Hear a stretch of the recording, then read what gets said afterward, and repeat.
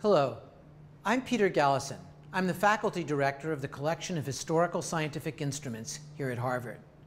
This is a collection that began, in one sense, in the 17th century as a Wunderkammer, a chamber of wonders, special, bizarre, strange, illustrative objects collected from around the world. Then, in the 18th century, tragically, it burned down. When the collection was started again as a modern instrument collection, one of the chief initial collectors of these instruments, of electrical devices and optical devices and other things, was Benjamin Franklin, who, when he was in Paris and London, helping to establish the international relations of the United States, was also collecting instruments from the great instrument makers of Europe. And they became the foundational physical cabinet that was used for teaching and research here at Harvard. One of the things that's happened over the years is that the instruments that became part of the research efforts in physics and chemistry and related topics were brought into the collection as a way of storing them for use and eventually for safekeeping. There were also a great variety of instruments that were used for teaching. We have dozens and dozens of binary microscopes, for instance, different kinds of telescopes, all sorts of timekeeping devices from all around the world. And these form a kind of physical residue of the knowledge that was produced and disseminated at the university. What I'd like to do in the next few minutes is to look at three objects that in some ways illustrate the 18th, the 19th, and the 20th century history of this remarkable collection. We have about 20,000 objects in this collection, but without doubt, the most remarkable one of all, the most famous of all, is this 18th century Grand Orrery. It was finished in the 1770s by the Boston clockmaker Joseph Pope, and in it you can see the planets and moons of the planets as they were known at the time, as they moved around the sun, turned by a set of elaborate gears inside the hole. You see around this lower shape three figures: Sir Isaac Newton, Benjamin Franklin, and Governor Bowdoin, then the governor of Massachusetts. These figurines were cast by a rather well-known figure, Paul Revere. And if you peer through the windows, you can see the mechanism itself. This was not a hidden, obscure, strange kind of mechanism that tried to imitate magic. This was a perfect Enlightenment object, one that would convey the rationality of the universe. Just as God was the clockmaker of the universe, so we could make a model of that clockwork and actually see it turn as it drove the planets and moons along their course. Because so much of what scientists hoped for in the 18th century was embodied in this Grand Orrery, it's the perfect place to begin our tour through the collection.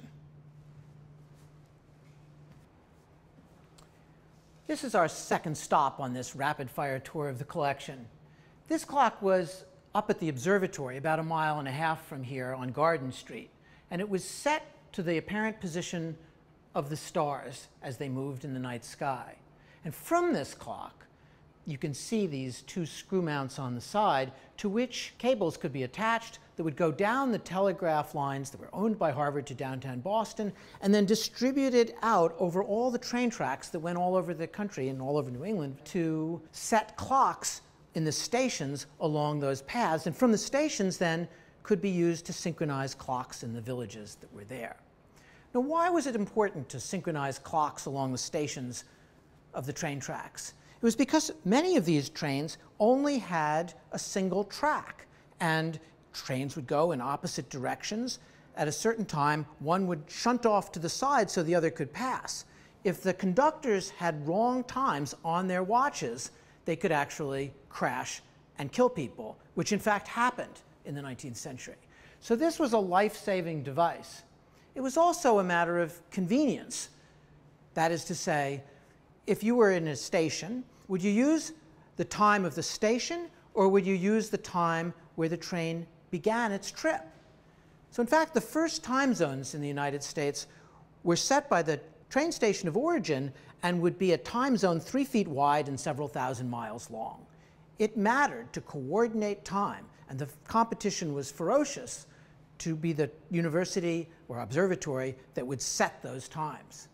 In fact, this debate over how to coordinate clocks down these train lines became so important that Albert Einstein, when he began his famous paper in 1905 introducing relativity to the world, he began by saying, what do we mean by coordinated clocks?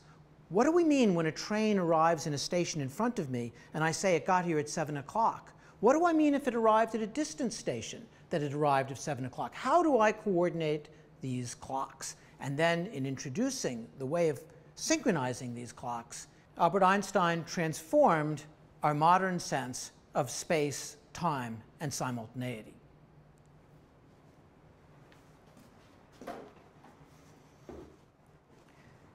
Here we are at the third instrument I wanted to introduce today.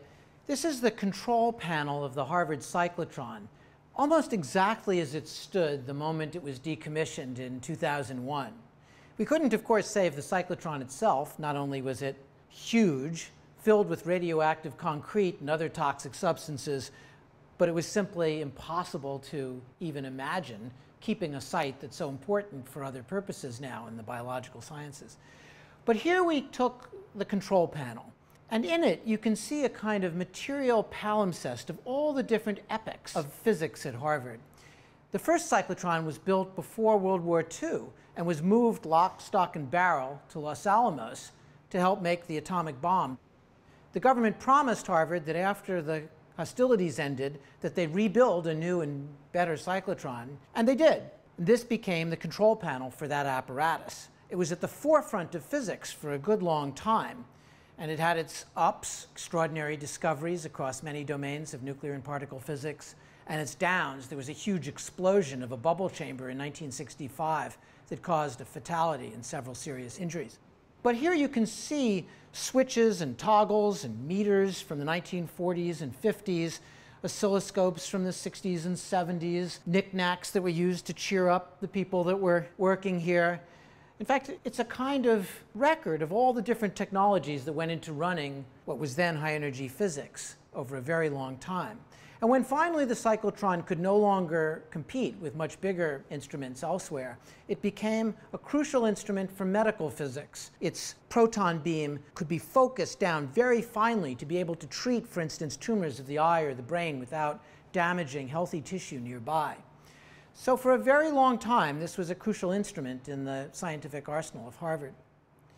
As we look towards the future of this collection, how we're going to think about these objects in a new context, we, of course, continue to acquire objects, especially instruments that are used in advanced scientific work here at the university. But it's also an opportunity to think about how a university will function with the collection and to put it to new uses. We constantly assemble teams of students, faculty, visitors, to think about each of our major changing exhibits. We did an interesting exhibit, for instance, on the history of the Rorschach test and how it emerged out of other forms of psychological testing and what roles it's played, the debates that have surrounded it.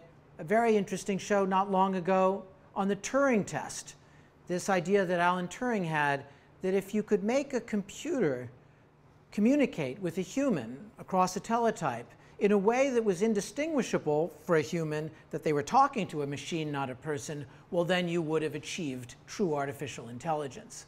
We set up imitations of that imitation game, simulating the computers and programs of different epochs.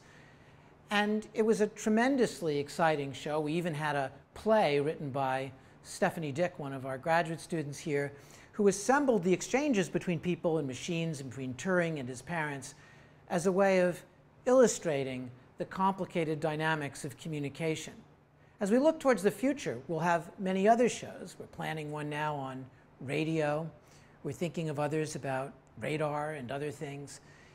It's very exciting to have this collection, these objects, that can be used not only to recall where Harvard has been in the past, but how to rethink the role of a museum of material objects and knowledge as we look towards the future.